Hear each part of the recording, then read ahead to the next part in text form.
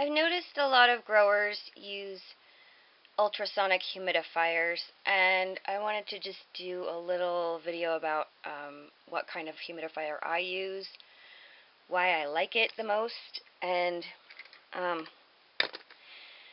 just other things. There's basically three types of humidifiers. There's the steam kind that we all know about. Those would actually be okay for a small growing area, as long as it has the safety feature where if it gets empty, it doesn't like start on fire or burn the heating element out.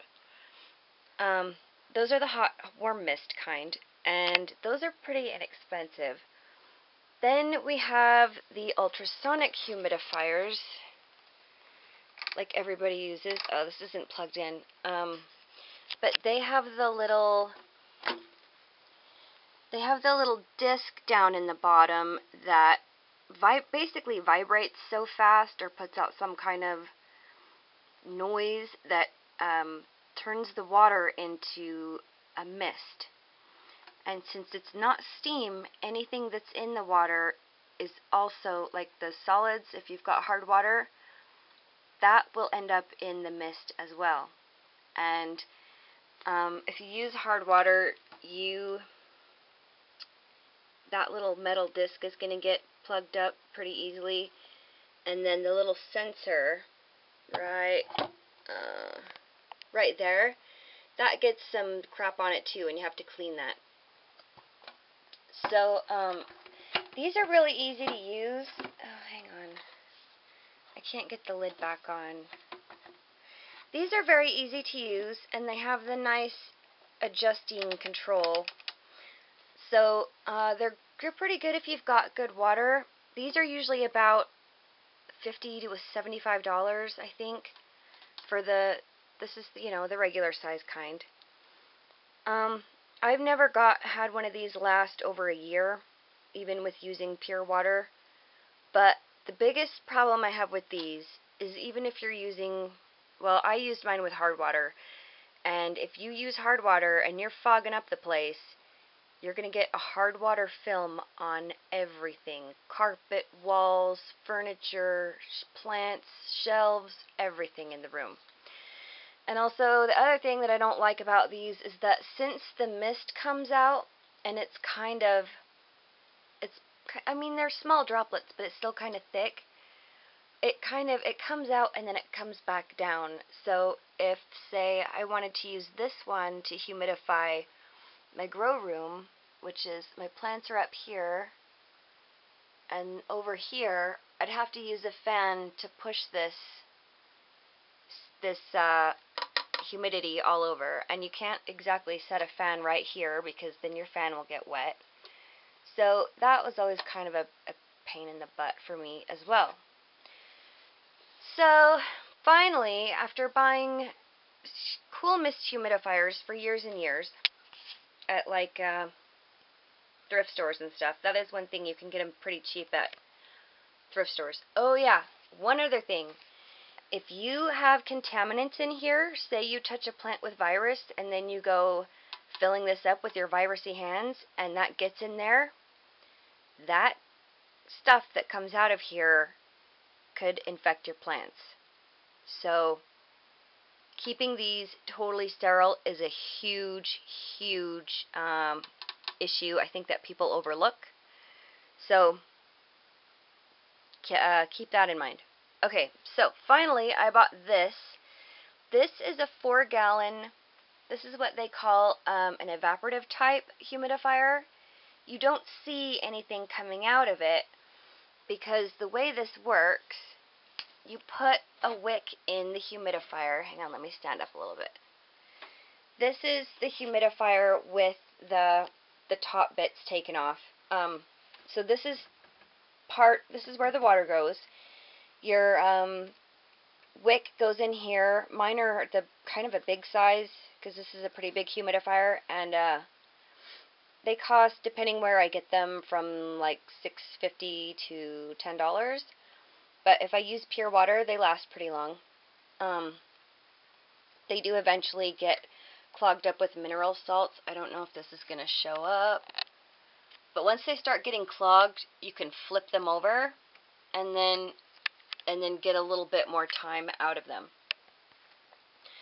So on this piece, I just have this the main part down here because I am going to clean that and I wanted to videotape it. So you've got your, you know, it turns on. You can set this. It's got a little, what do they call it, humidistat back here, so it can sense what your humidity is. And you've got, on this one, you've got 3 different fan settings, and you've got, you can set what humidity you want, and it goes up to 65. At 65, it won't shut off, it'll just run continuously. But 60%, for most people in their grow rooms, that's fine. I mean, unless you've got mounted plants and really hot lights, 60 is plenty. So, also, another thing I love about this is it will cool the air. It's basically kind of like a swamp cooler. So it sucks in the dry air, or the dryish air, and pulls it through. The air gets pulled in through here. That soaks up water, and then the air is pulled through that. The air is pulled through here by the fan that's in this piece down here. And this is a whole house humidifier. It's a moist air. I don't know what the model is because I don't have the papers anymore. I've had this for ages, and it's never had any problems, knock on wood. I'm surprised, but I've had this at least 5 years. It's been a long time. I think it's been even longer than that. And this can humidify a massive room in about 10 minutes. If I turn it all the way up, my room is probably 20 by 10 or 20 by 15, or maybe it's even longer than that. Big room. It's basically the size of a bedroom, another bedroom, and a hallway, because this bedroom's downstairs. So yeah, like 2 bedrooms and a hallway. It's a pretty big thing, and this can get the humidity up to 60% on high in about 10 minutes. So I like to run this sort of either at 60 or 65 all day, and it's kind of in the I don't know, it's not the best area for it. Like, I don't know, maybe I'll put it somewhere else later in my grow room, but for now it's over on the side here. Then I've got my grow cabinet, and then I have my other tables over here. So it gets pretty dry over there in the far corner. Hang on, let me stand up, I'll show you. Way over there. It gets kind of dry over there, so I think I might stick another little humidifier over there. But so I love this. It keeps stuff cool. I don't like to have water dripping on it, but I used to when I was growing vertically. I'd put it on the bottom of my shelf and then let that air, I'd stick it under here, and then I'd let all that air blow up throughout the plants, and that was kind of awesome. But then when I started putting trays underneath to catch the drip water, it didn't work that well. So oh yeah, and then another thing, this is 4 gallons.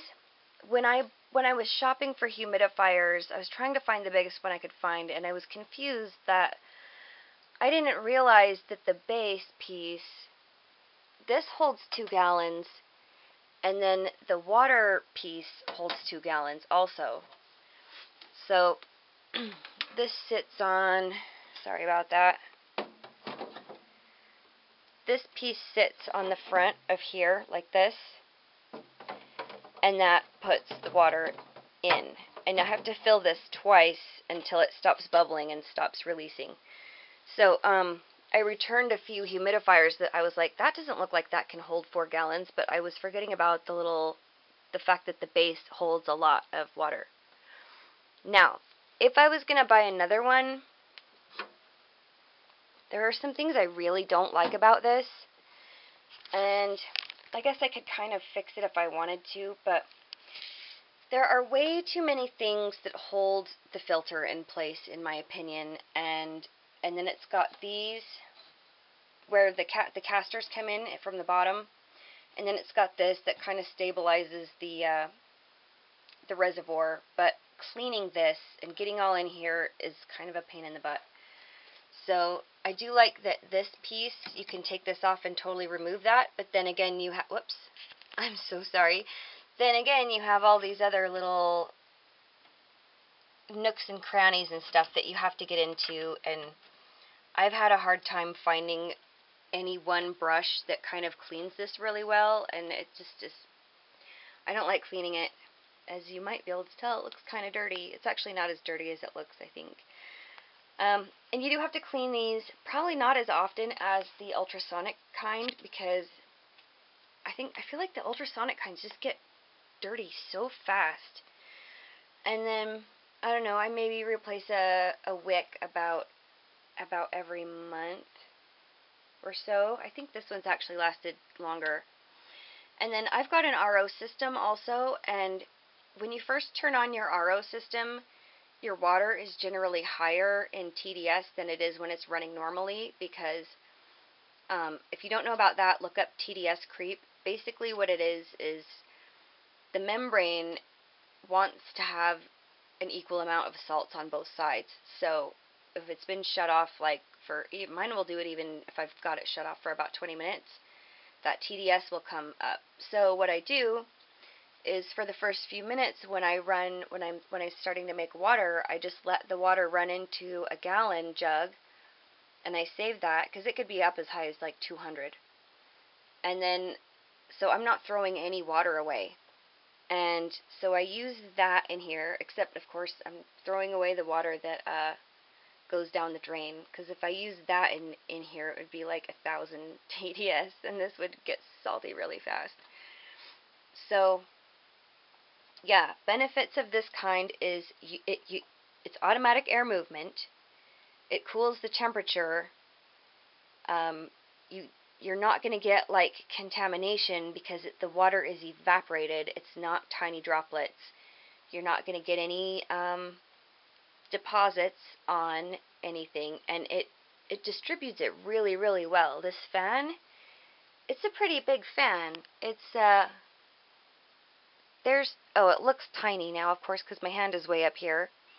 But it's probably 18 inches, maybe a foot across, that fan. So it's a pretty big fan. And, yeah, it can drop the temperature a huge amount. If I don't have, at least, depending on like how humid the air is, they can drop the temperature 15, 20 degrees. So that keeps, when I've got all my lights on over here, I don't have my LEDs over on the other side on, because it is, sorry about this, because I wanted kind of not a crazy color. Oh my goodness, what happened was my LEDs here just switched back on to regular grow mode. I have a button that is view mode that gives me white light. And it goes off after about 10 minutes or 15 minutes. It'll go back to regular grow mode. So, yeah, I like these. Oh yeah, and the cost of this was, I think it was $100. It may have been $120.